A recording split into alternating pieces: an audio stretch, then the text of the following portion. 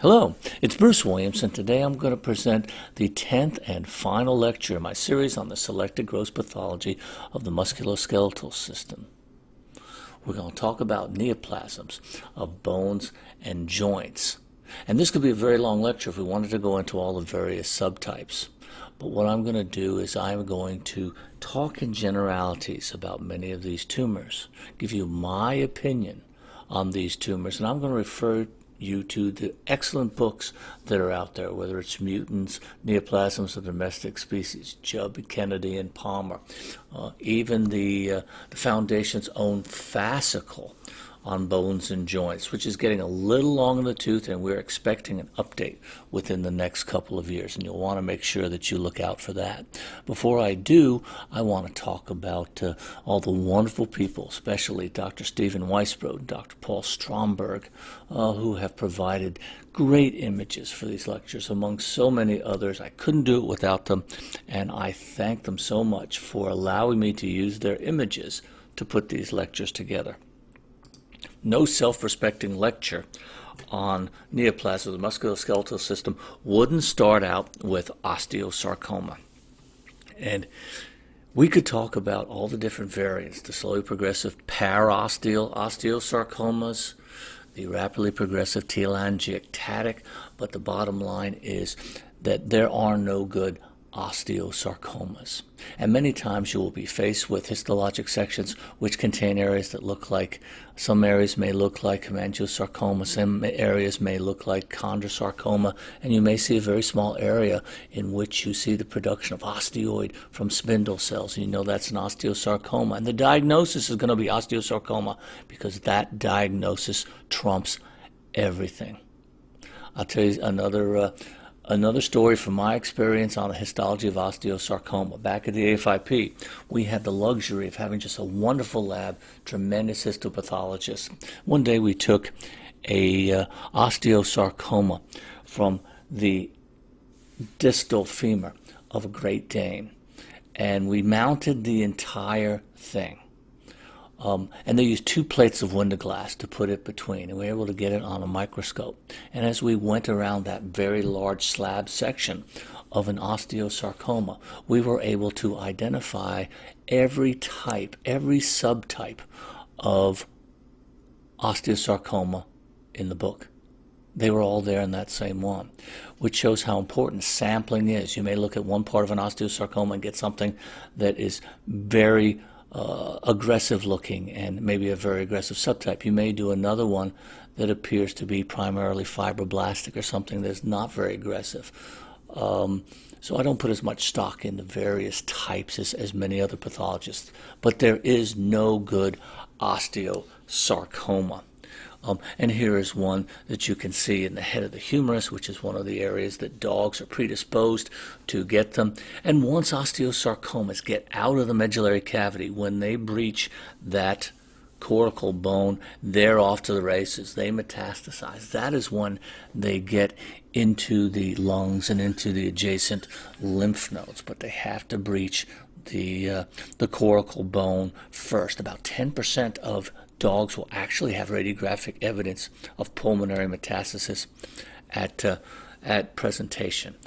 In the dog, they tend to arise primarily in the forelimbs, 2-to-1 predilection for the forelimbs, and they generally arise in the metaphysis. And it's a little different when we get to cats, although this is one in a long bone of a cat appears to be the distal femur, and this is in the metaphysis and epiphysis. But many of them in cats, you will see that they will turn up in the diaphysis, not so much in the dog. So if you go back and review the literature, it's always, distal radius, proximal humerus. It's always at the end of the bones. Not so in cats. And in cats, they're far less likely to metastasize. You can see them in the flat bones of cats, and we will take a look at some that have been associated over the years with retroviral infection. Cats also tend to survive much longer. literature is sort of all over the place, but cats have about a 50-month median survival time following amputation versus less than a year in the dog. So it's very different between dogs and cats, and I don't want to say that that is where we see most of our cases, but you can also see them in horses. Here's one from a horse as well. Most important things to remember about osteosarcomas. If you're a surgical pathologist, always ask for radiographs. One of the things that I always do with any bone lesion or tooth lesion, any hard substance, is I want to see a radiograph. Okay, just getting a sliver of bone can be very, very difficult because a lot of times the surgeons will simply do something that is very superficial. Very few of them have bone needles, so they're using something like a 14-gauge needle or whatever, and oftentimes you will get a lot of proliferative bone adjacent to a neoplasm. You may not get it, so it can be very difficult. When you get these little slivers, boy, that's tough. If you get a good radiograph, and hold off for that radiograph. When you get the case, call and say, do you have any radiographs you can send me? Because you want to know, is that going to be, is that a moth-eaten lesion with proliferation and lysis of bone? Or is that a very proliferative lesion, which suggests that it might be benign? Don't be afraid if you don't have, everybody wants to give a good diagnosis. I've given out more than my share of fibroosseous lesions on small biopsies over the years because I just couldn't tell. Okay, so the diagnosis of osteosarcoma from gross aspect is very easy. Diagnosis from surgical biopsies or cytologies, which everybody wants to send now because they're easy to retrieve, they don't require general anesthesia. It can be very confusing, so don't be afraid to hedge and make sure you have all the information that you can get on these. A tumor that over the years has been called osteosarcoma, but recently, well, not that recently, about 20 years, everybody has sort of settled on the name multilobular tumor of bone. It used to be called multilobular osteosarcoma. Is a peculiar neoplasm that used to be called, at least in humans, chondroma rodens. Chondroma meaning a tumor of bone or cartilage, rodens meaning how it gnawed into the bone, and it particularly affects the head or the skull of affected animals, you can see. And the occiput is a great spot to see this in medium or large breed dogs. But you can see it anywhere in the bone of the skull, including along the midline. You can see it on the hard palate. And it's called multilobular, and you can get a sense of that because when you look at it histologically, you see these multiple well-delineated lobules which are surrounded by fibrous connective tissue, contain cartilage and bone in sort of these repeating units. They're all not beautiful. Some they are sort of disorganized, and you have to work hard to get there. But knowing it's from the skull of a dog, especially the occiput, will certainly help, and this one seems to have a very thickened cranium over it. I'm not sure how much of this is bone, probably a significant part. Some of it might be new bone or woven bone, but when these appear in the occiput, you can see that eventually they're going to grow forward. They're going to compress the cerebellum, the brainstem, the cerebrum, cause significant neurologic signs. These, although they are low-grade malignancies, and they will metastasize very late in the course of the disease, generally tend to act more like a benign tumor, resulting in signs due to compression of the underlying brain rather than an incidence of metastasis.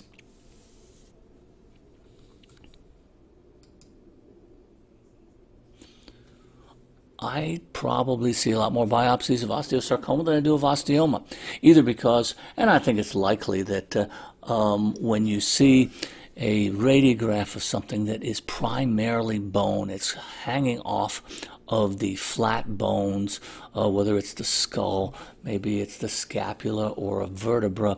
It has smooth margins and it's just bright like the sun. People recognize that as osteomas, they're much less likely to biopsy and hopefully more likely to excise, especially in this ferret, which has a a sort of narrow neck, and I think that they might have a good surgeon would just have taken something and cut it off, or knocked it off with a chisel. But a lot of people don't want to do that when they are diffusely involving the underlying bone. People tend to shy away from that. But the difference between, if you look at this radiograph, and I know we're pathologists, but it's all images, folks, and always ask for that radiograph. And there's really no doubt that this is almost all bone. It's not a bunch of spindle cells making some osteoid. It is well delineated bone, and that's where I would say, we're dealing with an osteoma here. And one of my favorite pictures is somebody, and I said, I really want the picture of this one. Here was the radiograph. Bright like the sun, it's all bone. This animal, they put it down, and then they quickly opened it up, the animal, the owner did, and isolated that tumor so I could get a picture. Osteomas, more common in certain species like ferrets than osteosarcomas. I just don't see a lot of biopsies of them because I think that they are readily diagnosable.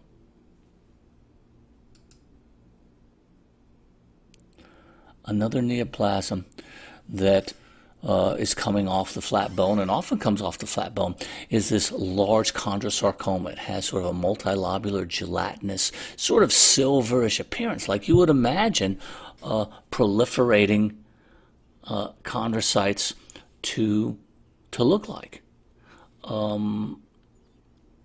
We looked at osteochondromas in a previous lecture, which are just little parts of the growth plate which have been left behind and will form cartilage. But this is an older dog, probably large breed dog, and dogs and sheep are overrepresented. We don't see a lot of chondrosarcomas. I certainly don't, and a lot of the ones I get excited about, eventually I find osteosarcoma in them.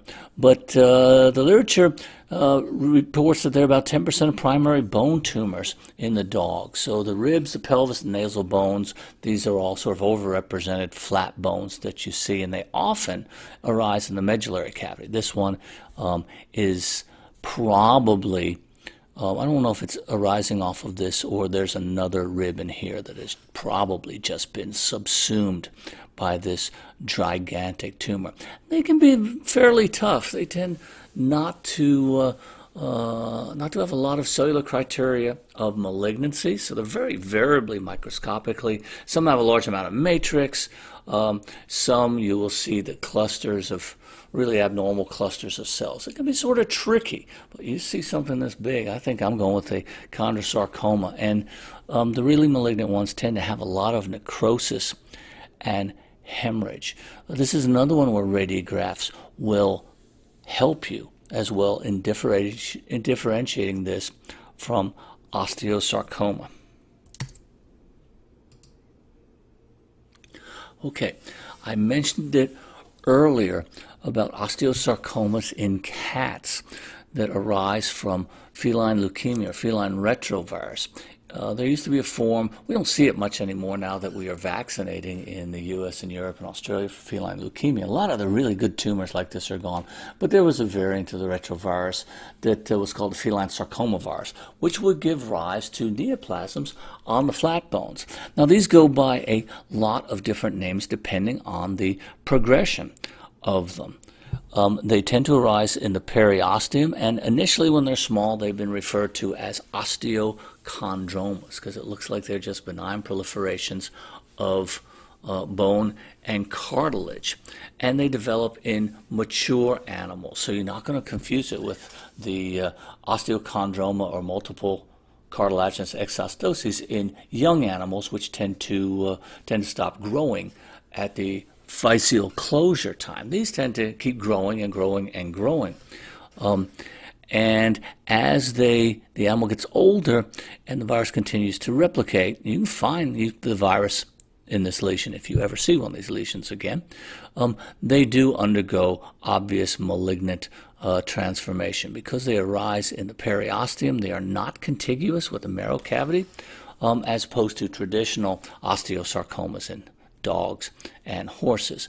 And yeah, this is just an absolutely great picture of one of these fully grown osteosarcomas arising from feline retrovirus infection.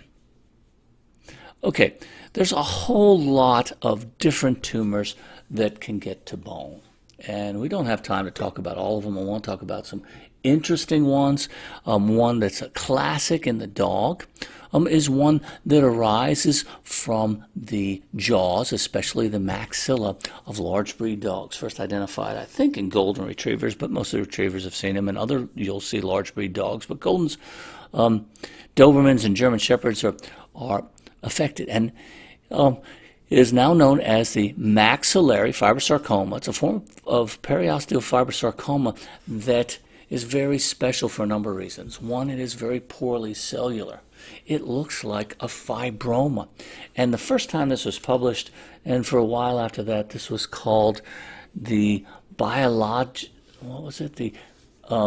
the histologically benign, behaviorally malignant fibrosarcoma. That was a mouthful, but it did look under the microscope very benign. You didn't see hardly any mitotic figures. There were a few cells, very thin nuclei, but it did eat the dog's face off.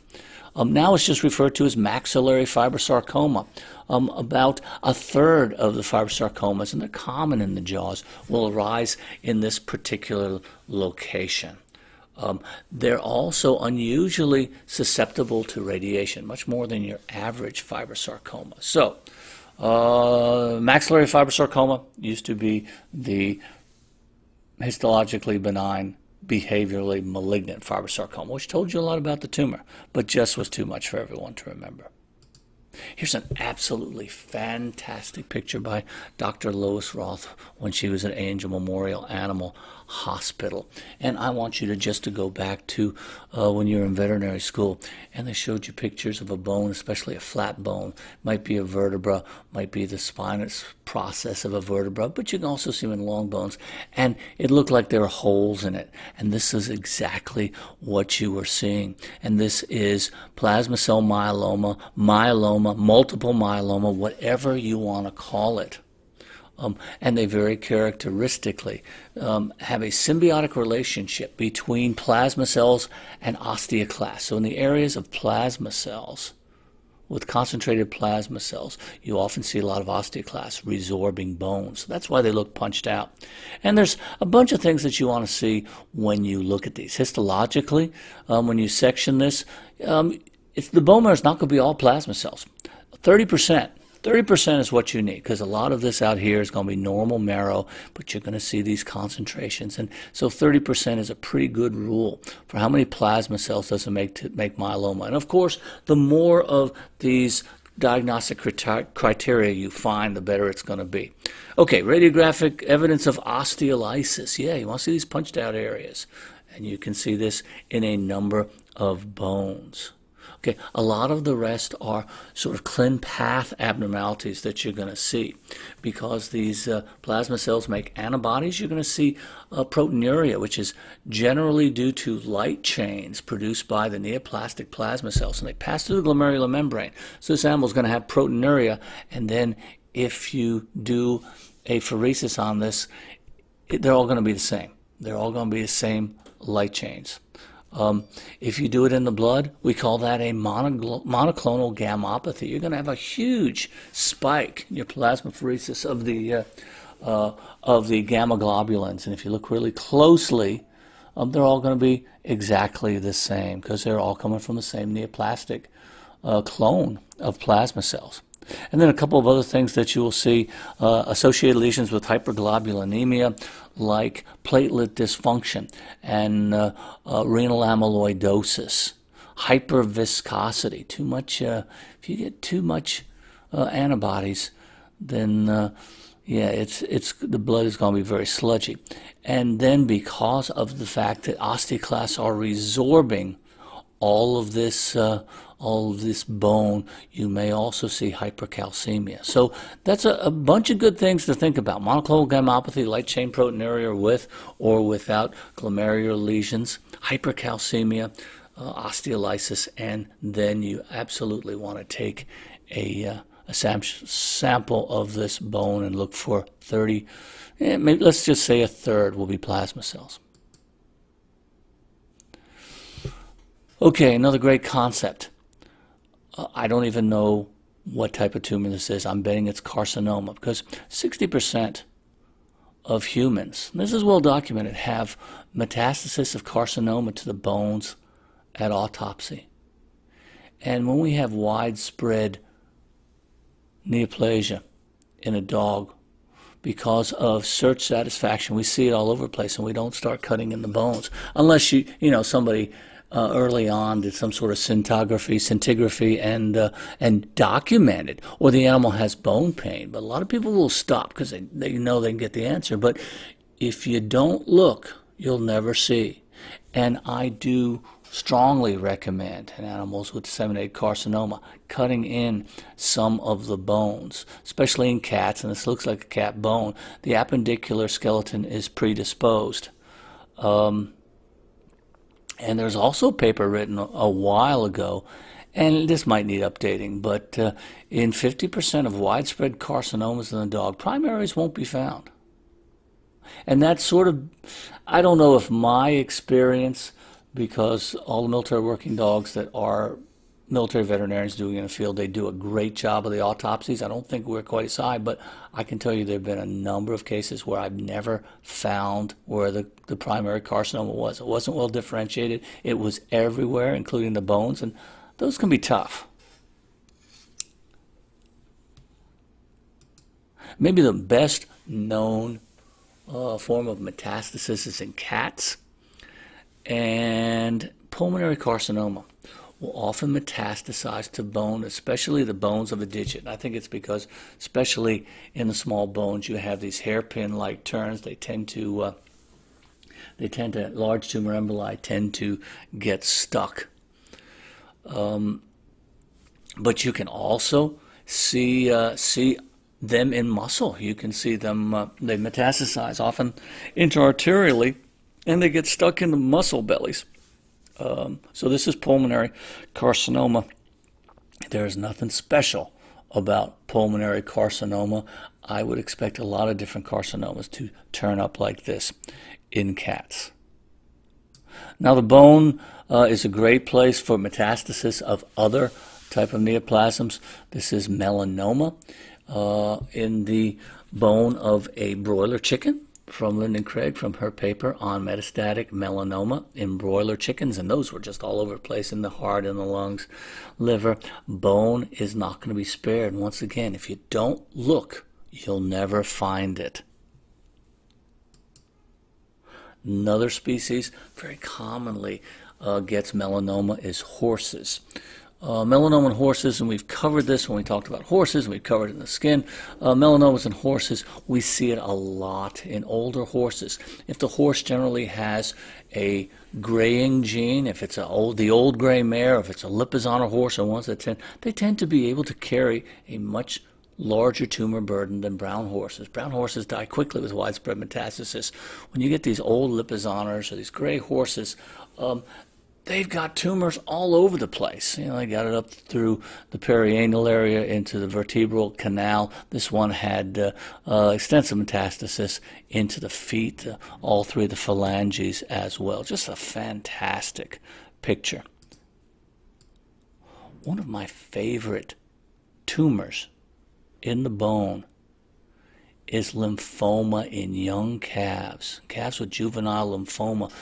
You often see extensive infarction of the red marrow, and nothing else looks like this. To me, it looks like a beautiful mosaic. Here's another one right here. You can see the lymphoma up, dissecting off the periosteum, but you still have that beautiful, very well-defined areas of mostly infarction. That's why it has such nice borders. But there's tumor cells in there as well, and nothing looks like this. Tumor-associated ischemic bone lesions. I don't want to get too deep into bone tumors of the jaws, but I will say that if you see a tumor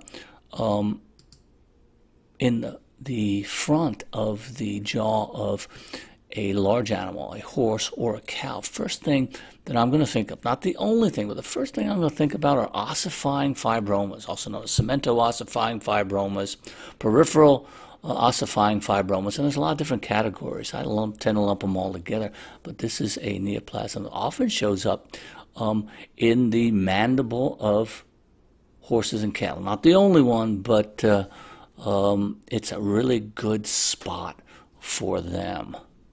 Now, another thing about horses.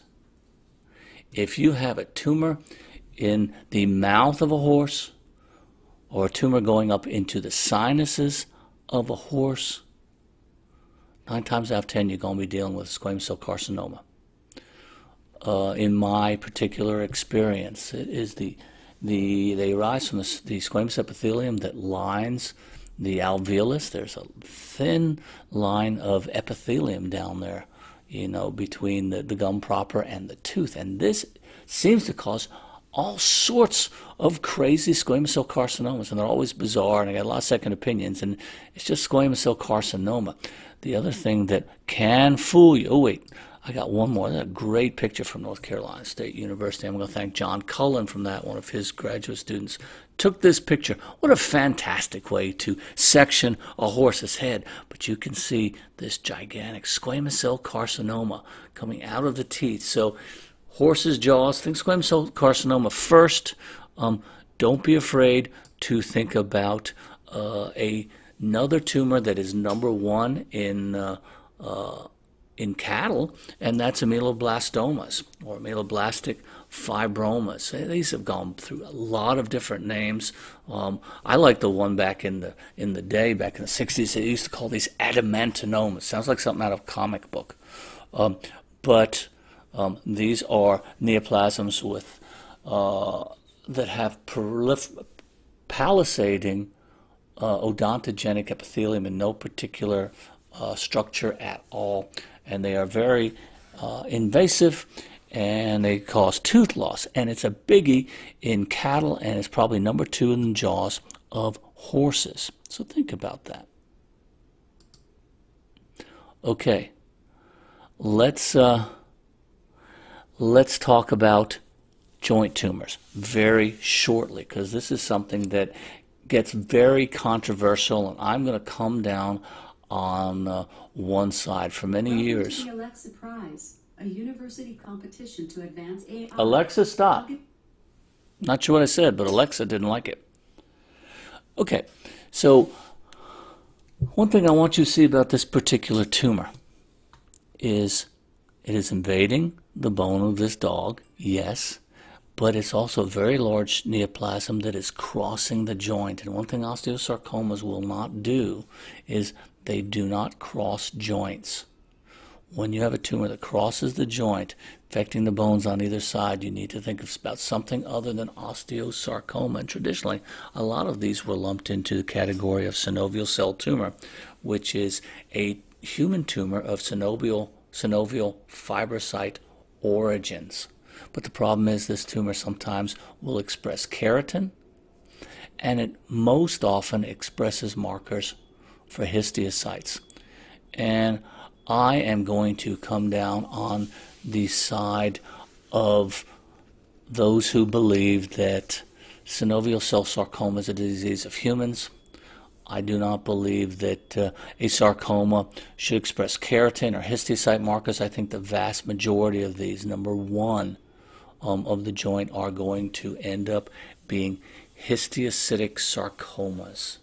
So you'll be hard-pressed to ever get a diagnosis of synovial cell sarcoma. It doesn't mean these aren't aggressive tumors, and sometimes we kid ourselves that whether we diagnose synovial cell sarcoma or histiocytic sarcoma, we're giving the dog extra time or being more specific. That's a bad tumor for either of those to have. But nowadays I run the histiocytic markers on all of them, and most of them will light up for some of the histiocyte markers. So I'm on the side of histiocytic sarcoma, but you will hear people that will very eloquently expound for synovial cell sarcoma. Just be aware that there is that controversy. Does synovial cell sarcoma even exist in veterinary species? Just another great picture of a histiocytic sarcoma. These are thought to arise from the Langerhans cells of the synovial membrane.